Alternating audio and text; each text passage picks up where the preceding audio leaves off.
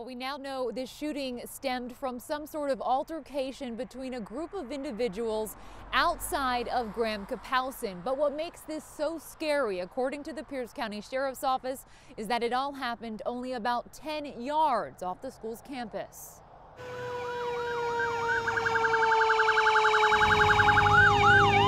Graham-Kapowsin High School went on lockdown Tuesday afternoon, and worried parents went right to the scene.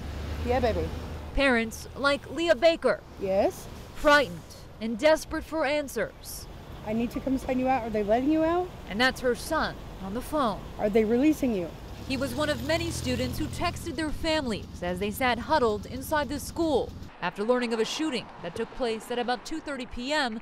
just off campus. Didn't really hit reality till we were sitting there for an hour and everyone started freaking out after then. The Pierce County Sheriff's Office says the victims were both students at Graham-Kapowsin and sought refuge there in the moments after they were shot. One of them went inside the school and went into a bathroom by a locker room. The other one went down in a parking lot by a football field. So initial information was there were shots fired at the school, 2 down. A scary scenario, but one that law enforcement, the school, and its students have all trained for. You never think it's going to happen at the school your children go to, and then you get a text from your child and says there's a shooting at the school over lockdown. So as moms and dads rushed to a reunification site set up at nearby Frontier Middle, deputies swept the entire area to make sure the threat was over, and then began the search for a suspect and motive. We're going through all the different theories we're hearing about: altercation from a football game, a planned fight, gang ties, a whole bunch of different theories. At least 70 parents.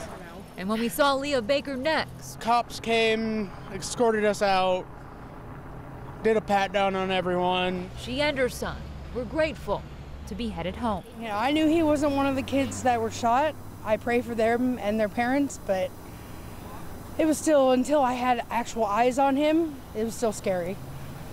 Just because you never know. And again, just into our newsroom within the last few minutes, this is a picture of the 2 suspects that Pierce County Sheriff's deputies are still looking for at this hour. We can also tell you that one person is already in custody.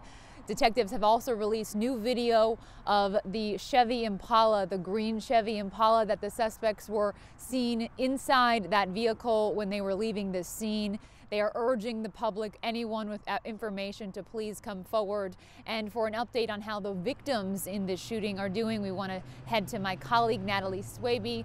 She's live at the hospital where they're being treated. Heather, that's right. And here at Tacoma General, I spoke with James Osley. He says his 16-year-old brother was shot in the leg and the abdomen. He underwent surgery. He's expected to be okay. But tonight, James says he wants to make it clear. He says after the shooting, he heard rumors and theories that this may have been a gang-related incident. He says his brother is not involved in gangs at all. Now, again, his brother and one other victim were brought here to Tacoma General. And what we understand is that after they were rushed here this afternoon, Graham's fire chief says both teens were alert and talking. He says initially one was in critical condition, one was in serious condition. They were transported by ambulance. Both underwent surgery. Both are expected to survive. Tonight, the school district sent out this tweet. It reads, "Our thoughts and prayers are with the families and students involved with this shooting today. This is a scary situation, and we are proud of how our staff, students, and families have been and are still reacting to it." And the high school is expected to have extra security on hand tomorrow, as well as additional counselors.